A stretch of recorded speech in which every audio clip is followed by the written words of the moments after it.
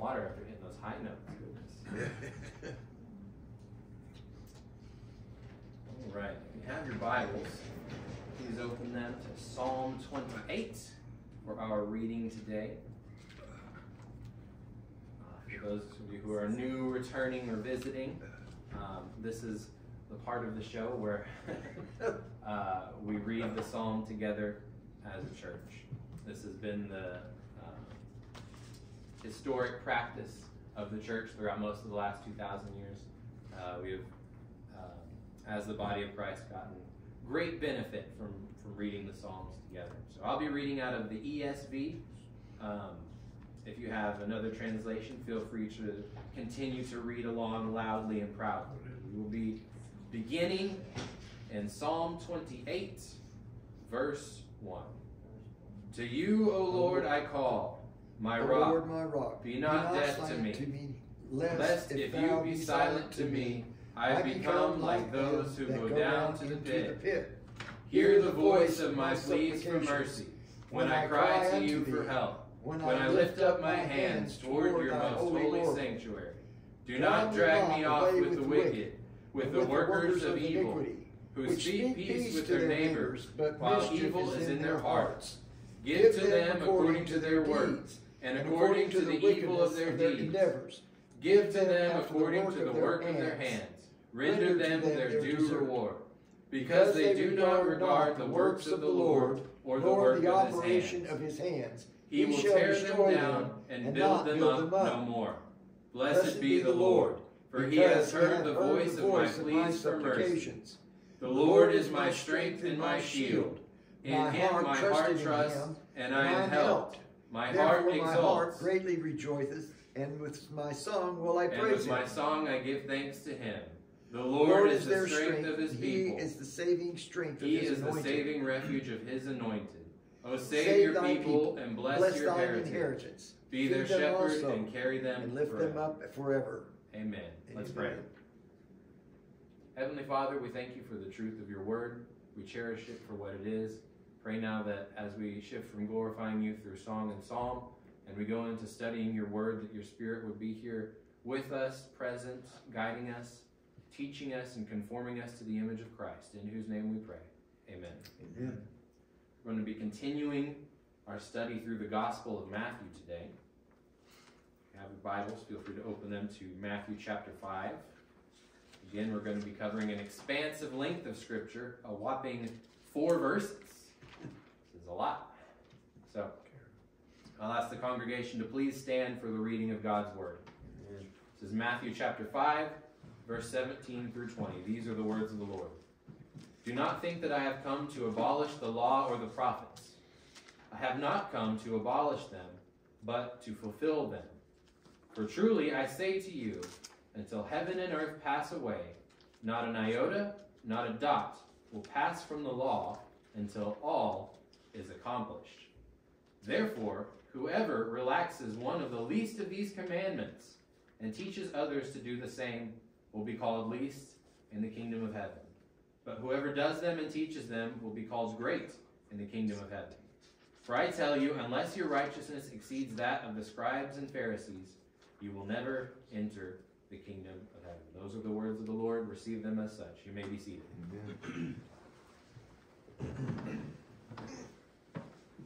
One of my favorite pastor, theologian, smart boys that I like to follow. His name is James White, and you've heard me probably reference him a little bit. And he talks about how one time, and the church that they gather in is an old church. It's even older than this one. It goes way back. And he talks about how one time he really shocked everybody there by playing a clip from a TV show in like an old Reformed church. And the show that he played a clip from was called The West Wing. And some of you may be more familiar with the show than I am. I haven't really watched it. But I listened to the clip that he shared. And apparently in the show, there is a professing Christian. And again, I don't know all about the show. But she is ridiculed by this other character who finds out that she's a professing Christian and says, okay, well, then you know, my neighbor, I saw him wearing mixed fabrics the other day. So how do I go about executing them? Do I stone them or do I burn them at the stake? Oh, and then I also saw my other neighbor eating shrimp. So how are we supposed to go about stoning them or killing them? And then the character just goes on and on, listing all of these quotes from Leviticus and from Deuteronomy. And if you were here with us for our Leviticus study, you remember that there is some context that is left out of that. But the point of it that the show is making is like, these dumb Christians, they're not consistent with their beliefs. They don't even know what their own book says. And unfortunately, that's true for the large majority of Christians. Most people who claim to be Christians today don't know what the book says. Nor do they understand how it all fits together, nor do they understand how Christ used it.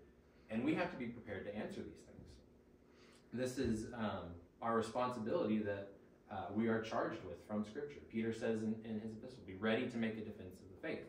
Amen. And so we're going to learn a little bit about how to do that today. And in order to do that, we're going to need to learn some theology proper. So we're going to need to learn some terminology and some of what they meant. And since Dustin's here, I brought my whiteboard today, so that way we could focus in on some of these terms. Anytime he's out here, I can't resist to break out the whiteboard. Hopefully it won't fall down. I haven't had it fall down while I was using it yet. But there are 4 terms that I want us to focus in on. The first, and hopefully, oh good, my marker works. Barely.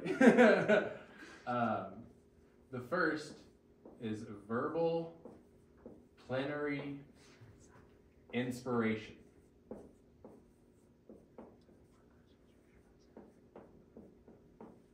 Now, I was a teacher for a long time, so do not judge my handwriting.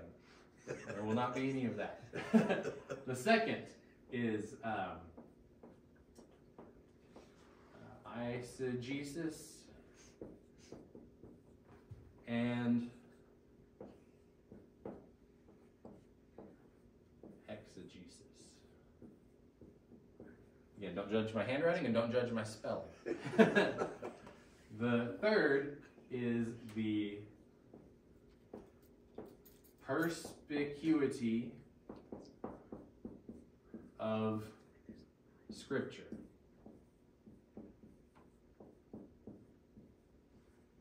And the last is antinomianism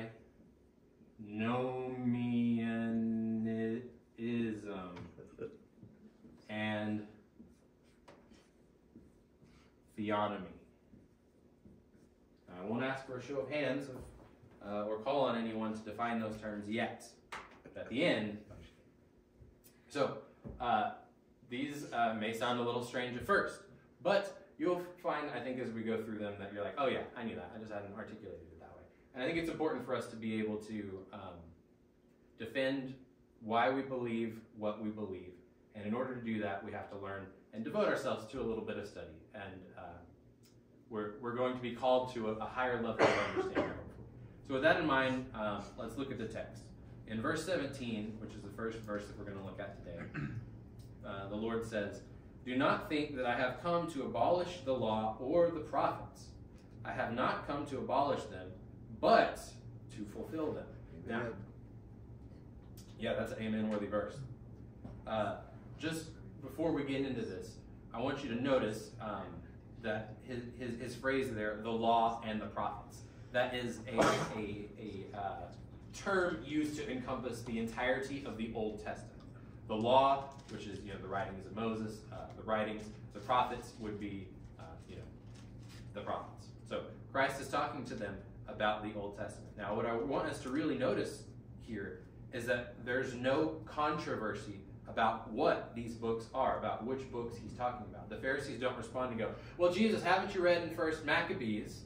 Or they don't quote from the Apocrypha, because neither they nor Christ believe those are Scripture, and they're correct in that. So Christ says to them, and this is one of his most common phrases throughout the Gospels. He says, "Have you not read?" Right? And so what he's referring to there is, didn't you read the Scriptures? And many times he follows that phrase up with, "Have you not read or have you not heard what God spoke to you through the prophets. Amen. That is a radical statement that we skip over because we're from, conservative Bible-believing churches, hopefully. Most people don't believe that. They call themselves Christians and have no idea of Christ's own view of Scripture. But Christ had what we call a verbal plenary inspiration view of Scripture, which basically just means verbal, word, plenary, the whole, and inspiration, inspired by God. That every word of Scripture is the Word of God. Amen. See, I told you, you all know this. We're just going to work through it a little bit. And so it's important for us to understand this, because if we're going to call ourselves Christians, it's very important that we have the same view of Scripture as Christ. Amen. Because if we're not going to share his beliefs, we can't call ourselves Christian. Amen. And again, that probably sounds pretty basic to a lot of you, hopefully, but it is not. Throughout the last couple hundred years especially, the attacks on the inerrancy of Scripture have never been higher. If you were going to a Bible college or a seminary in the 1800s, you were taught, for example, that, well, the Gospel of John, there's no way the Gospel of John could have been written by John. Its view of Christ is too high. It presents him as divine, and nobody believed that till at least the middle of the 2nd century. So this had to be at least 150, 200 AD, way later. And modern archaeology, however, has proven that that is ridiculous. A, because we found writings from church fathers in the early 2nd century that quote from the Gospels. So it had to be earlier than that. And the coolest thing to me is the oldest manuscript that we have of the New Testament is called Papyrus 52. It's this little credit card sized fragment of papyrus, or papyrus, whatever. And it's written on both sides, which is how we know it was part of a codex, or what we would call a book, or the precursor to a book. In fact, there are a lot of archaeologists who think that it was Christians who first invented the idea of a codex, like a book, like leather-bound book, because before that, they had scrolls and all that stuff, and we're getting off into the wood. But the Christians had a high view of Scripture, and they wanted everybody to be able to read it, so they came up with this way to kind of assist in that. But that Papyrus 52, wouldn't you know it, is a fragment of the Gospel of John. And we know from dating the papyrus that it's late 1st century, or very early, like first couple years of the 2nd century in origin. Meaning we have a little copy of the book of John from within 50 years of when it was written. Amen. And that may not sound super important to you, but when you compare that to the works that we have of, say, Plato and people like that, we have fragments of copies of those that are written hundreds of years, whereas we have thousands of copies of the New Testament. And some of them, like PU 52, go back to less than 100 years from when the original was written. So you'll hear people say, well, I don't believe the Bible because it was written by man. It's like, well, if they doctored it, they had to do it really quickly, and they had to account for a lot of manuscripts in like 4 different languages, and they had to change all of those languages at once and put them back without nobody noticing. Right. And you think on that for longer than a few minutes, and you realize we know almost without a doubt what every section of the New Testament said in the original manuscript. Amen. Because we have copies that are just too close to the time that the originals were written. But anyway, this is important for us because Christ holds people accountable for understanding his word. In the story of Lazarus and the rich man, y'all remember the story of Lazarus and the rich man. Lazarus is begging, and there's the rich man, he doesn't give him any food.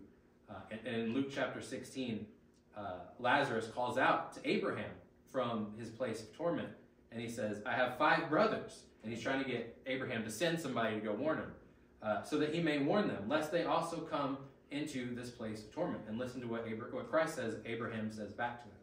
Quote, they have Moses and the prophets. Let them hear them. And he said, no, Father Abraham, but if someone goes to them from the dead, they will repent.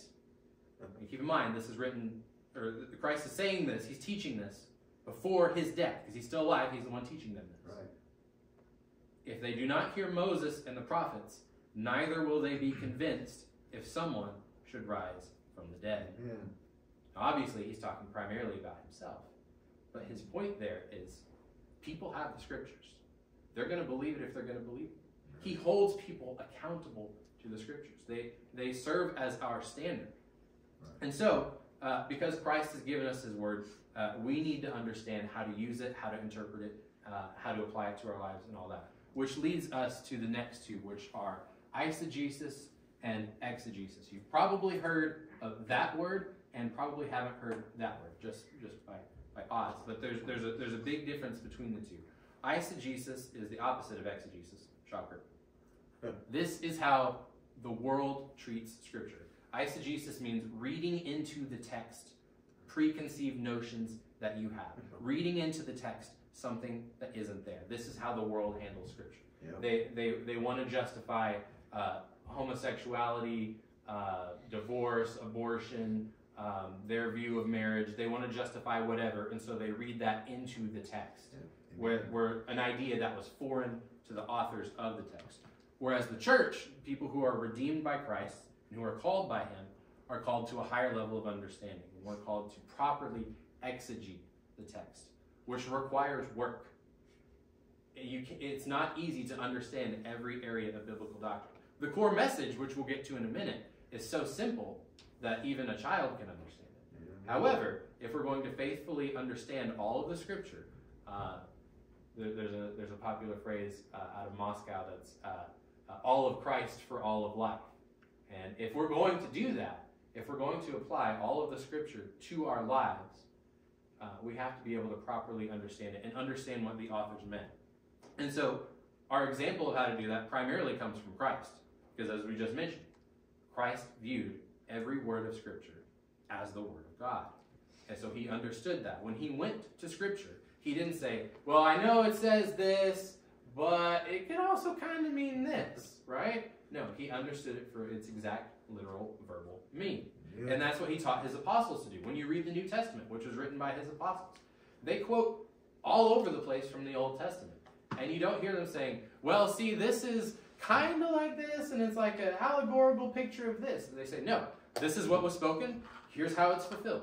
This is the law of Moses. Here's how it applies to us. They had a literal understanding of the text, and they applied it to their lives and to their context.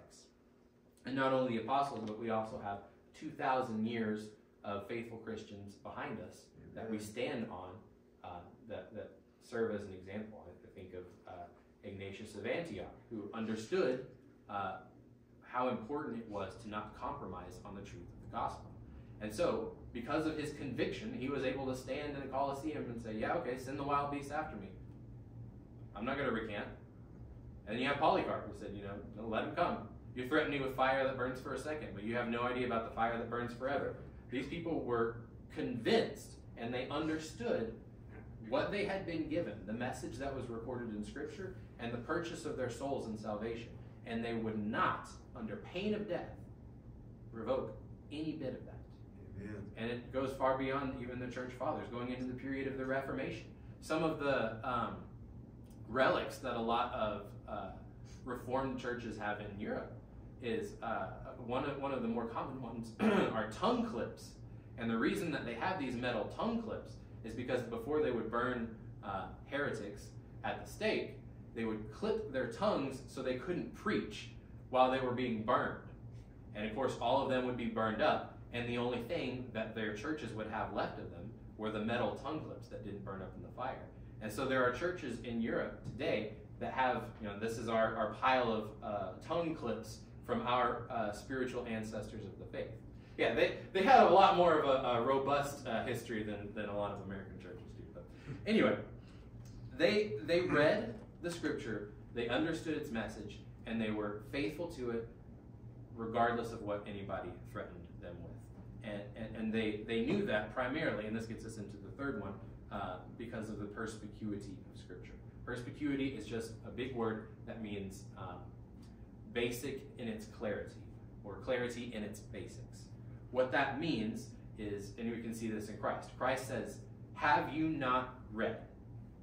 He charges them that they have the ability to understand it. Everyone has the ability to understand the basic message. Everyone has the ability, and God holds them to the ability, to be able to understand that they are a sinner, that God is holy, and something has to be done to bridge the gap, and that is Christ.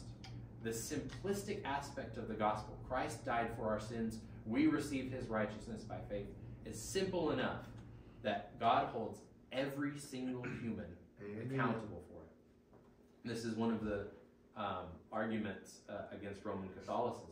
They argue that, well, no one can understand the scripture apart from the magisterium of the church. And the only ones who have the authority to infallibly interpret it are those who sit on the seats of Peter, and they can infallibly tell you what the scriptures mean. And then you go, okay, well, you guys have had 2,000 years. How much of the scripture have you defined for us? And it's like, this much. Because they know they can't do that. They're not infallible. And Amen. I'm convinced deep down a lot of them know it. But that's a whole nother discussion. Christ believed, and he charges all of us to believe that his word is both inspired, that he's the one who spoke it, that we should properly understand it and know how to understand it, and that since the message is simple enough that everyone can understand it, he holds everyone to understanding it. And this is why Christ had to fulfill the law. That's what he says here. You know, not a jot or tittle shall pass away, right? He says that he came to fulfill the law, not to destroy the law. And there's a lot of people today who get those two mixed up, and we're going to talk about that a little bit. But he comes to fulfill the law in every aspect. There are three main ways in which Christ comes to fulfill the law. The first is in perfect obedience. Righteousness comes through the obedience of the law, right? So Christ has to do what we could not do. When God created Adam, he said, this is what you will do, this is what you will not do. And we did what we weren't supposed to do. And so, we need Christ who is obedient to every aspect of the law. And that's the thing, that even people who aren't Christians can read the New Testament and go, wow, this guy was a morally good guy. Which is weird. How can they say that somebody was morally good? But anyway, that's a whole other issue. So the first way that he fulfills the law is through obedience. None of us could be perfectly obedient to the law in every respect like Christ was. The second way is through prophetic fulfillment. If you were here back during our study of Leviticus, you recall how we went through all of the different ceremonial aspects of the law. You know, don't wear mixed fabrics. Eat this food, not that food. And we talked about how all of those were a parallel, were a prophetic foreshadowing of Christ who is the fulfillment of all of those laws. And even further, the specific prophecies, like for example Isaiah 53 of the suffering servant, or of Genesis chapter 49 where it talks about Shiloh who shall have the scepter, and you go through all 300 plus scriptures of prophecy in the Old Testament, and Christ fulfilled every single one of them, and they're all recorded in the New Testament. And then finally, the third way in which Christ fulfills the law is through his substitutionary atonement. So the law required that for every sin, there must be death. That's even reiterated in the New Testament. The wages of sin is death. Right. And then it's pictured by God too. Whenever Adam and Eve sinned, the animal had to be killed. God clothes them with the skins of the animal. He's teaching them from the very beginning, and he would later spell it out to Moses, that the only way that there's forgiveness of sins is the shedding of innocent blood, which again is a foreshadowing of Christ. And so Christ had to live a perfect, sinless life and die a sinless death for us, that through faith his righteousness might be credited to us. And this is what Christ talks about in verse 19. In verse 19 he says, truly I say to you, until heaven and earth pass away, not an iota, not a dot will pass from the law until all is accomplished. When God speaks a command, it will happen. When he gives a prophecy, it will happen. Again, this verse is another strong passage affirming verbal inerrancy. That when God speaks, and it's recorded in the scriptures, that they are infallibly written down through the authority of the Holy Spirit. And Christ validated his message throughout history too. Much of what happens in the gospel is Christ pronouncing judgment on those who hear him. He says, Jerusalem is going to be destroyed. And people are like, what? Jerusalem's been around for all this time. Look at all these big stones. And the apostles were like, yeah, okay, sure thing, Jesus. It's going to be destroyed. And then later, whenever they're indwelt by the Holy Spirit, they have wisdom and they can understand. They're like, oh man, the temple's going to be destroyed. And they kept teaching that. And when you know, Christ's fulfillment came exactly when he said he would. There were some who had heard him say that, who didn't taste death before they saw Jerusalem destroyed. And it was flattened exactly in the way that he said it would. So this is just one way that when we can understand that when God speaks, whether it's in the Old Testament or the New Testament, whatever he speaks is inspired, it comes with his authority, and it will come to pass. Amen. And his sheep will hear his voice. Which is why it's important for us to understand the law of God, which is kind of the theme that Christ is revolving this teaching around. He's working out his will in the world, and he commands us to be a part of it. Specifically at the end of this gospel. The last part of Matthew, Christ says, this is after his ascension, all authority in heaven and on earth has been given to me. Go therefore and make disciples of all nations, baptizing them in the name of the Father and of the Son and of the Holy Spirit, teaching them to observe all that I have commanded you. And behold, I am with you always to the end of the age. We can't teach anyone to observe all that he's commanded if we don't know what he's commanded. Amen. So, what does that look like? Well, some will try and advocate for what's called antinomianism, and they won't call it that because, for a lot of reasons. But basically, what antinomianism, anti meaning against, nomianism, the nomina comes from the word meaning law. They are against the law of God. They say, well, Christ has paid for all my sins. Doesn't really matter how I live now because all of the sin that I'm going to do, he's already forgiven me for. I can just live. We're under grace. We're not under law. We can do whatever we want. Right? That's a popular idea today. Even if it's not expressed that way, that's a popular idea today. And, of course, you all know that's directly counter to Scripture. Romans chapter 6 says, what shall we say then? Are we to continue in sin that grace may abound? By no means. I like the King James that says, God forbid. How can we who died to sin still live in it? Then Christ, in John 14, he says, if you love me, keep my commandments. We can't legitimately say that we love Christ if we do not submit to his lordship. Yeah. If we're going to call ourselves Christians, if we're going to say that Christ is my Savior, he has to also be your Lord. You can't have one without the other. He is in charge, and you are not. And more than that, as we grow in our love of Christ, in our love for Christ, we cannot separate love from obedience. Because the biblical definition of love is not some wishy-washy feeling. It is a verb. It is a devotion. And when it comes to Christ, that brings about obedience by necessary implication. When we grow in our love for Christ, we have to grow in our love for his law because we cannot separate him from his law. David understood this. In Psalm 119, he writes, oh, how I love your law. He didn't write that early on in his life. It took him a while to grow into that. And this is one of the harder things for parents, as a lot of you know far better than I do. It's easy to teach it's not easy. It's one thing to teach your kids to obey. It's another thing to teach your kids to love to obey. And that's what we have to do as Christians if we're going to grow in our faith. We have to learn to love God's law. And I say learn seriously because it's contrary to our nature. Our natural nature wants to do what's contrary and hostile to God's law. But he promises to indwell us with the Holy Spirit, who will strengthen us and equip us to learn to love God's law. And apart from his law, there is no standard of right and wrong. And apart from his law, none of this makes any sense anyway. And that's one of the things that we need to be really aware of. So we're commanded to know God's law. And specifically, we're called to tell others to obey all that Christ has commanded. Again, not very popular today. Today the world will say, yeah, you guys believe what you want to believe, but shut up and go over there in your churches and stop getting in the public square. Well, if they didn't want us in the public square, they shouldn't have killed Christ in the public square. That's where they messed up.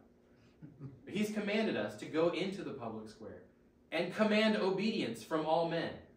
And so we have to know how to do that. And what does that look like? Look at verse 19. Christ says, therefore, whoever relaxes one of the least of these commandments and teaches others to do the same will be called least in the kingdom of heaven. But whoever does them and teaches them will be called great in the kingdom of heaven. This is why it's so problematic when people like Andy Stanley say they want to unhitch from the Old Testament. That's a big deal. That's the law and the prophets that Christ told us to know. Christ isn't teaching people in the Gospels here to do away with the Old Testament. He's the one who wrote the Old Testament. Amen. If you look at the book of Leviticus, we made this point, that if you were to do the words of God in red, like some people do in the New Testament with Leviticus, it would be the reddest book in the Bible, because the only time that humans speak are to recount stories. Other than that, it's all God speaking law. He's the one who wrote it. And his purpose here is teaching them to understand the purpose of that law. And so if you're familiar, if you were here when we studied Leviticus, you understand that the law is properly divided into 3 sections. And this is implicit from Scripture based on how the apostles use it and how the apostles quote from the Old Testament. So that threefold division of the law is the ceremonial aspects of the law. And you remember that's talking about this is what the priests are to wear. These are the regulations for ceremonial washing. This is what garments you're supposed to wear. This is, and it goes on and goes on and goes on. And we talked about how those are object lessons. And this is the point of Paul in Colossians chapter 2. All of those things were a shadow of what is to come, or what was to come in Christ.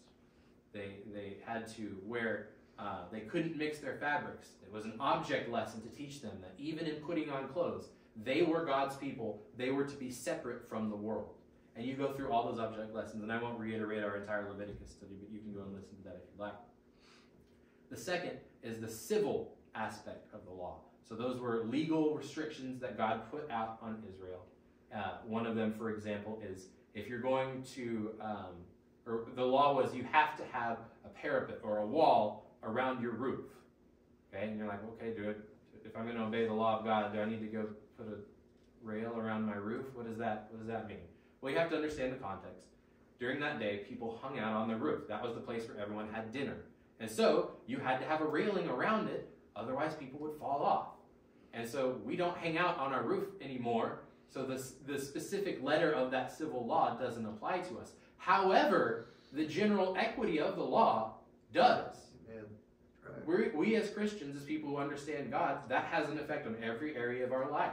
That means taking care of your property. You shouldn't have jagged pieces of metal just hanging out everywhere. That's the general equity of that law. Right. If we're expecting guests, we need to make sure that our property is safe and not going to injure anyone. And that's what is meant by the general equity of the law. The law is still very much, that part of the law, the civil law, is still very much valid to us.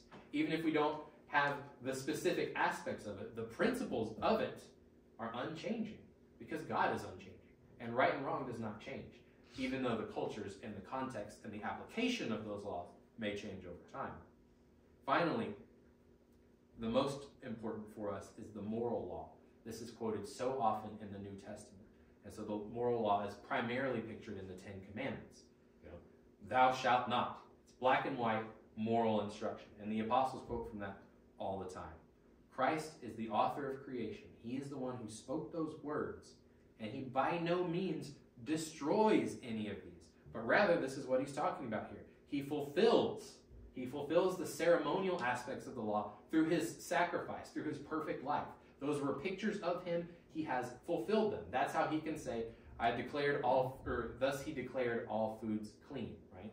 And he can tell Peter, get up and eat. I have fulfilled that. That was a picture of me. It is fulfilled. You no longer have that object lesson because there is a different way in which I'm interacting with the world now.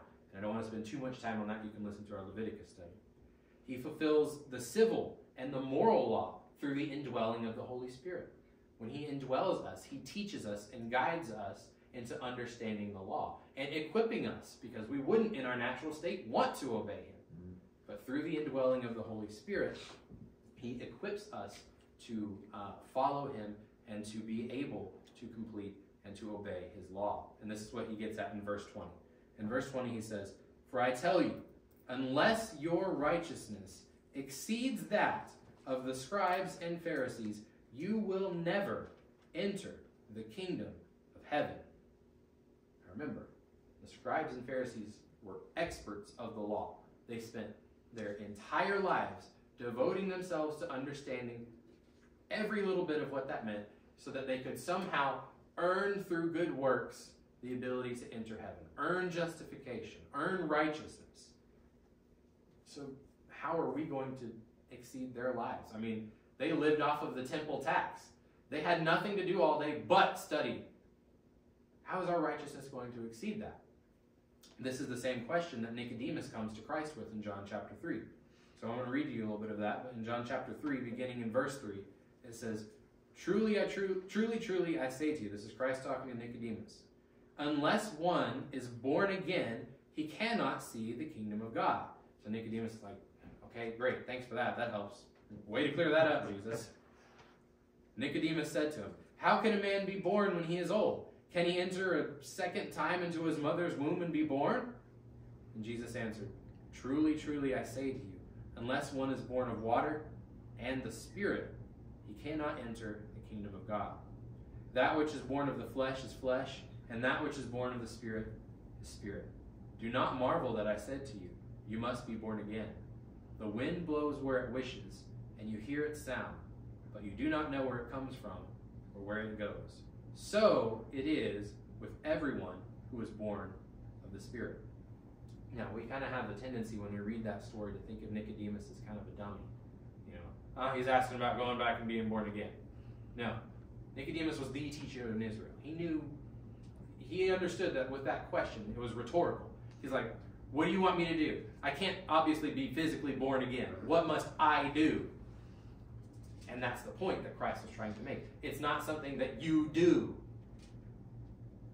He's telling Nicodemus, you had no control of when you were going to be physically born, and you have no control of how you're going to be born again. And this is where the Reformers got regeneration precedes faith. And you can go and listen to our message from a couple weeks ago. But Christ gives him an impossible standard of obedience. And he gives them here an impossible standard of obedience, because nothing we can ever do will earn that righteousness. Amen. We cannot earn it, and we would not even want to earn it. Amen. But we must be, as R.C. said, justified by works. That's the only way any of us are justified. Now you're like, hold on, wait a minute. That's contrary to what you said. Now let me explain. And we talked a little bit about this in Sunday school. The only way any of us will ever be justified is by works, but not by our works. The only way any of us will ever be justified is by the work of Christ. Amen. By his perfect sacrifice, imputed to us, judicially, legally, through faith. And that's the gospel. Paul spells this out for us in Galatians chapter 2. He says, yet we know that a person is not justified by works of the law, but through faith in Jesus Christ. So we also have believed in Christ Jesus in order to be justified by faith in Christ, and not by works of the law, because by works of the law, no one will be justified. That's the gospel message. The gospel means good news. But we need to know why we need good news if it's going to make any sense to us. And for us to understand that, we need to know how far we've fallen individually and collectively from the perfect and holy law and standard of God. I say collectively. That's echoing Isaiah. When he sees the holiness of God, he says, I am a man of unclean lips from a people of unclean lips. He understood there was something, sin, separating him and humanity as a whole from God. And whenever we embrace Christ, whenever we come to accept the good news, it's not time for us to then kick our feet back up and relax and say, well, he's done all this work for us. We're now justified. We don't have to do anything at all. We're just going to sit here. We're just going to live the same way. You know, everything's just going to be great. Again, antinomianism. That's not it. Rather, we're called to be born again, not to stay infants, but so that we can grow up. And that's what Peter says in 1 Peter chapter 2. He says, like newborn infants, long for the pure spiritual milk, that you may grow up into salvation, if indeed you have tasted that the Lord is good. If you've tasted that the Lord is good, if you've experienced grace, you will want to grow up into the faith. And Paul said in Ephesians chapter 4, rather, speaking the truth in love, we are to grow up in every way into him who is the head, into Christ, from whom the whole body, joined and held together by every joint with which it is equipped, when each part is working properly, makes the body grow so that it builds itself up in love. So both individually, as individual Christians, and collectively, as local churches, Scripture is clear. We need to grow up. Amen. And that's the message that the American church needs to hear. Amen. And we do that by growing up in holiness. Peter quotes from the Old Testament and says, be holy as your Father in heaven is holy. We grow up by learning to love the law of God. So how do we do that? This is our application. Any good message should have an exposition of the text and an application. How do we apply that to our lives? Well, look at the first one. Verbal plenary inspiration. This is how we are to view the Word of God. We, if we're going to call ourselves Christians, have to come to the same understanding of Scripture as Christ. These are the words of God. Not the words of man. They're the words of God. Written through men, yes. But they have authority in them. They have divine authority in them. Number 2, eisegesis and exegesis. This is how we submit to the Word. That's not a popular word in our culture today. People don't like being told to submit to anything. But as the famous prophet Bob Dylan once said, you're going to have to serve somebody. Amen. And it better be God. We're called by Christ to be able to properly understand the Scripture for what it is. And that leads us into the third one, the perspicuity of Scripture. This is how we preach the Word. This is how we preach the message of the gospel. We don't preach it like, well, what if they don't understand it? Or, well, what if they don't really believe? No, Scripture is clear. God has made himself revealed. He's revealed himself to every single person through the work of creation. And he holds them accountable for understanding the Scripture. And so we can preach it with boldness wherever we are and to whomever we will, because God holds them accountable, not us. God has spoken, and they can understand it. And then finally, antinomianism and theonomy in particular. Theonomy is just a big word, which means God's law. You have antinomianism, anti-law, theo, God, theon, God's law. Because God has spoken, and because he holds his people accountable to what he has spoken, we must obey God by loving our neighbors enough to tell them that there is a better way and to call them to obedience to that higher way. This is why Christians fight for the abolition of abortion, for the end of no-fault divorce, for the establishment of biblical marriage, and the list goes on. Throughout the last 2,000 years, Christians have fought for the establishment of laws that represent God's system of morality, not ours, because we are not infallible. And our own systems of morality will only reflect our own fallenness. There is no standard of right and wrong apart from Christ. And anyone who says they can come up with right and wrong apart from Christ and apart from God's law, listen to the argument. Judge for yourself. It doesn't work. We seek to honor God in every sphere so that we can truly say we fulfilled the Great Commission. When we do the Lord's Prayer and we pray that his kingdom would come and his will would be done on earth as it is in heaven, we need to be able to say that we did our best to make that happen. Let's pray. Lord, we thank you for the truth of your word. I pray that your Spirit would indwell us, would teach us, would guide us into the truth that you have revealed, that it would transform us by the renewing of our minds. Pray that we would treasure it, apply it to our lives, and be able to speak it accurately and boldly to those around us. Pray that you would give us confidence, security, and peace as we grow up into the image of Christ, who has purchased us with his blood, and in whose name we pray. Amen. Amen. All right, if you have your white binders, we'll finish up with Catechism number 9 today.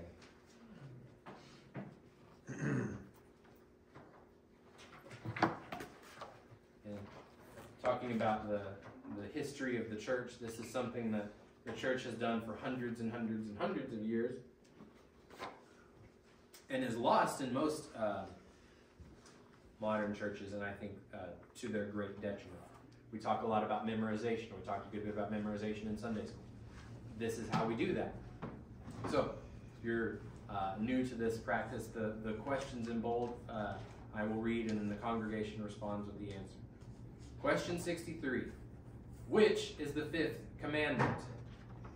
The fifth commandment is, honor thy father and thy mother, that thy days may be long upon the land which the Lord thy God giveth thee.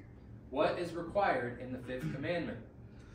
The fifth commandment requireth the preserving the honor and performing the duties belonging to everyone in their several places and relations, as superiors, inferiors, or equals. What is forbidden in the fifth commandment? The fifth commandment forbiddeth the neglecting of or doing anything against the honor and duty which belongeth to everyone in their several places and relations. What is the reason annexed to the fifth commandment? The reason annexed to the fifth commandment is a promise of long life and prosperity, as far as it shall serve for God's glory and their own good, to all such as keep this commandment. What is the sixth commandment? The sixth commandment is, thou shalt not kill. What is required in the sixth commandment? The sixth commandment requireth all lawful endeavors to preserve your own life and the life of others. What is forbidden in the sixth commandment? The sixth commandment forbiddeth the taking away of our own life, or the life of our neighbor, unjustly, or whatsoever tendeth thereunto. Which is the seventh commandment? The seventh commandment is, thou shalt not commit adultery. What is required in the seventh commandment? The seventh commandment requireth the preservation of our own and our neighbor's chastity in heart, speech, and behavior. What is forbidden in the seventh commandment? The seventh commandment forbiddeth all unchaste thoughts, words, and actions.